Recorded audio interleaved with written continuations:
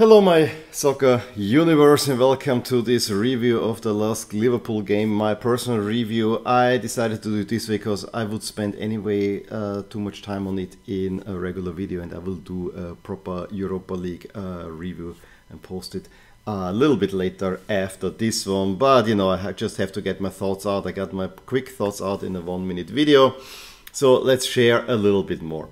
Needless to say, this was the game of at least a decade, if not of all time, for LASK to host a big name like Liverpool in their own stadium.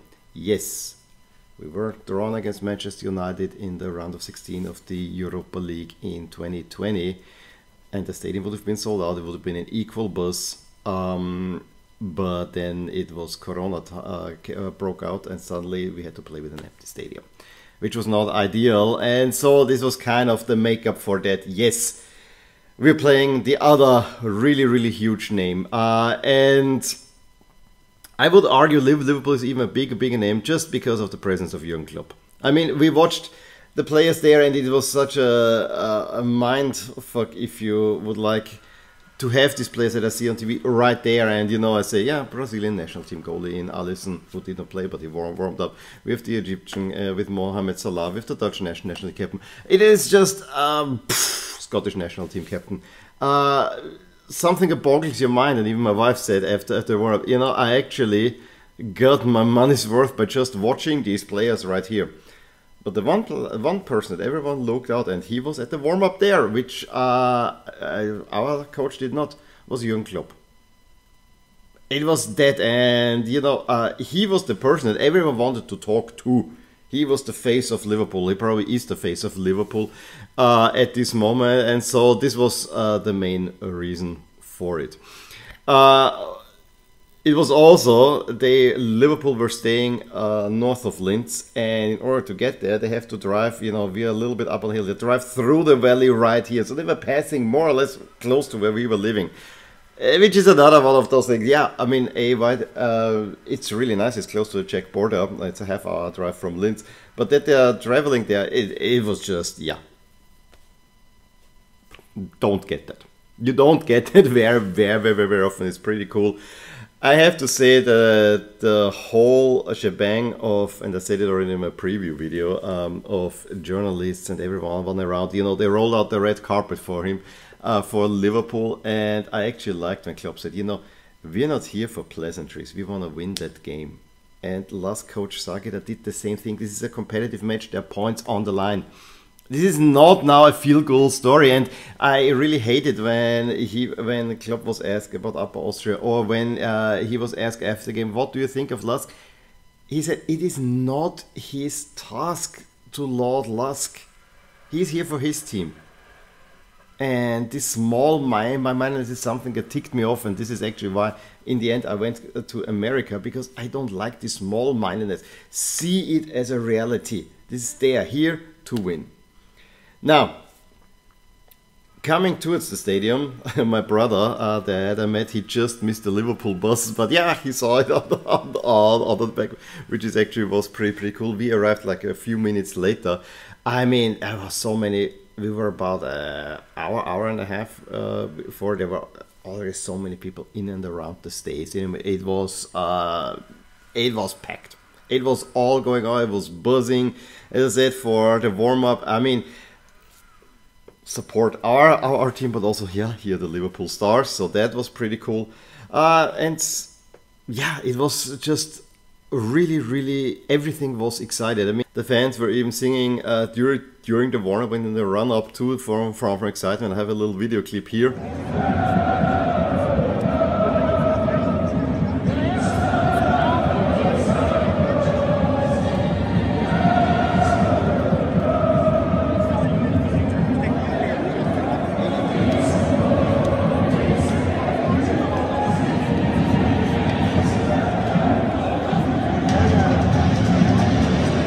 but it really then hit the next gear, you know, when the players walked out.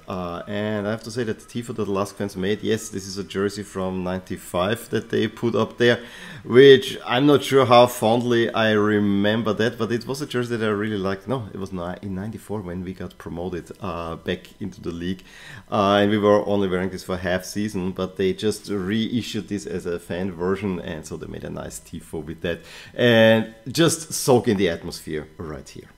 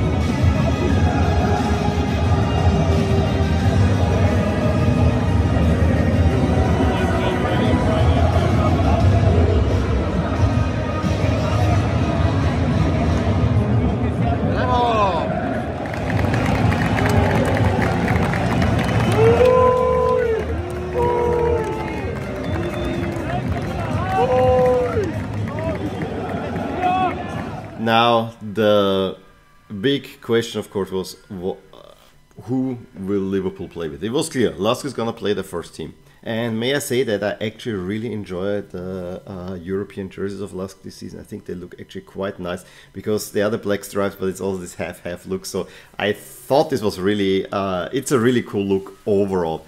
As for the lineup, for Liverpool, yes, he made 11 changes from the 11 that played against Wolves.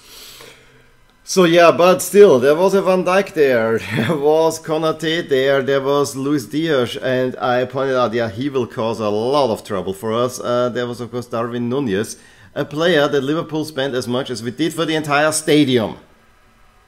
Just have that in mind. I mean, this was kind of another moment there.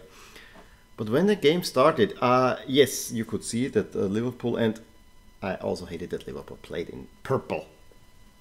They're the Reds. I mean, this was not Liverpool, we call it Liverpool, because purple in German is lila, so it was Liverpool that we played against.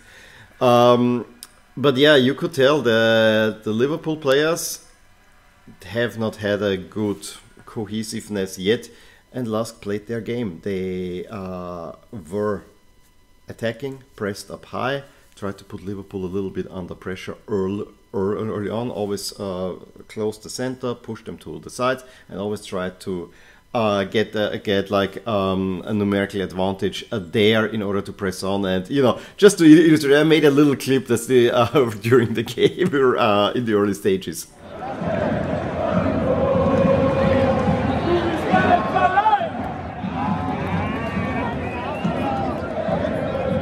Jawohl!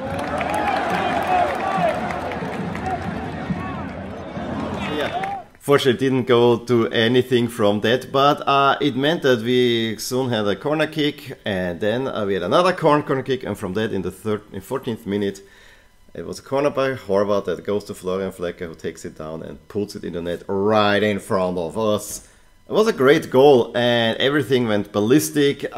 He made a celebration with a salto. And then, of course, I give you here the little spiel that we have after a goal, which I think is so much fun, and the girls love it.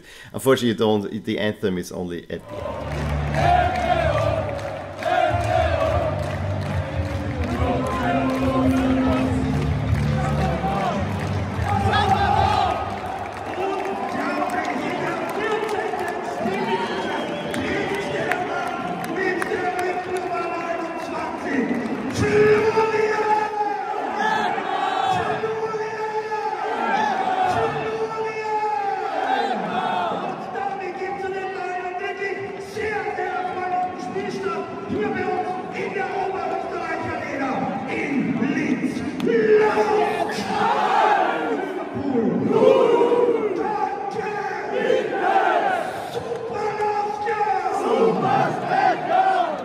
And so after that, honestly, and you can hear it a little bit of my voice as well, this was a true pinch me moment.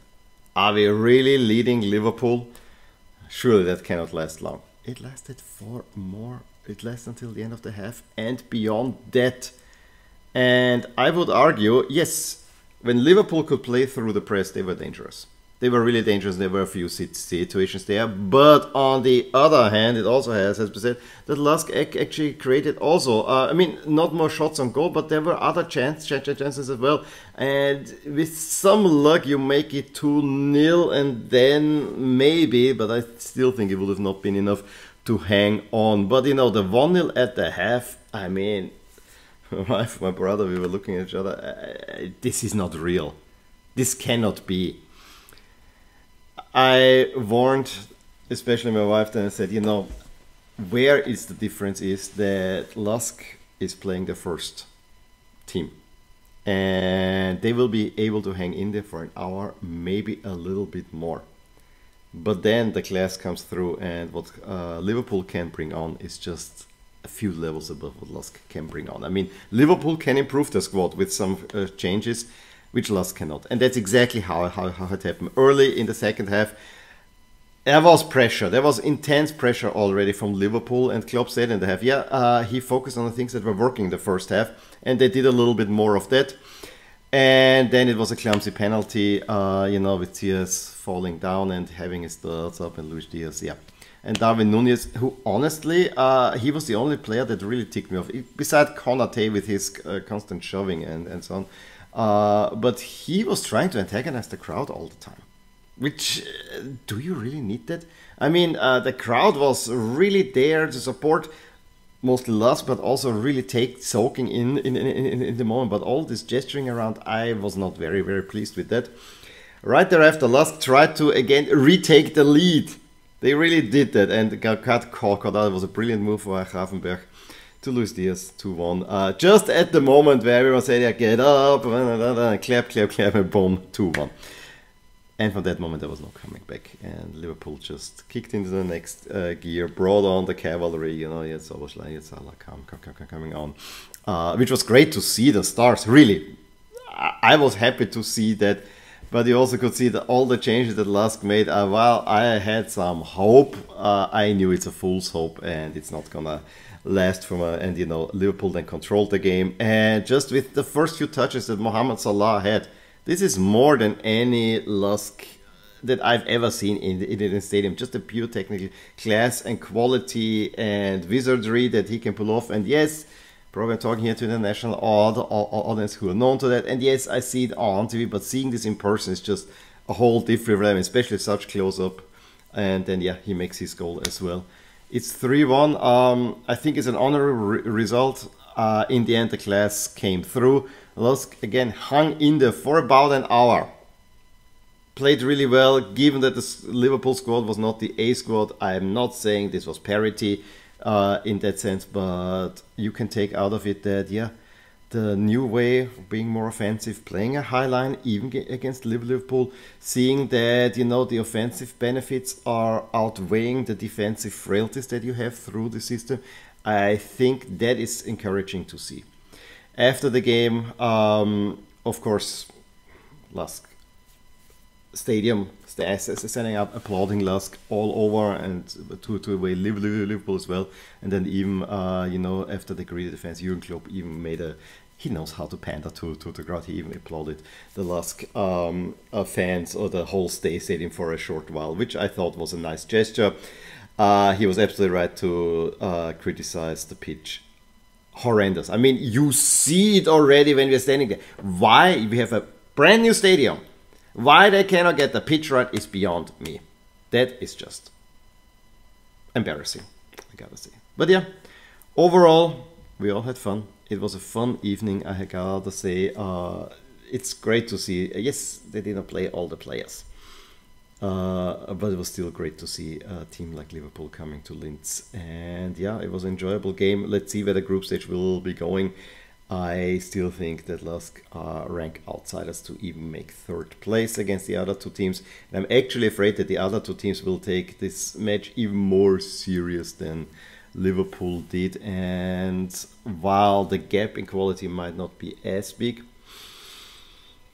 they will take it more seriously, and that's why you will struggle a little bit more. But still, it was fun, and we truly enjoyed it. So quite happy with that.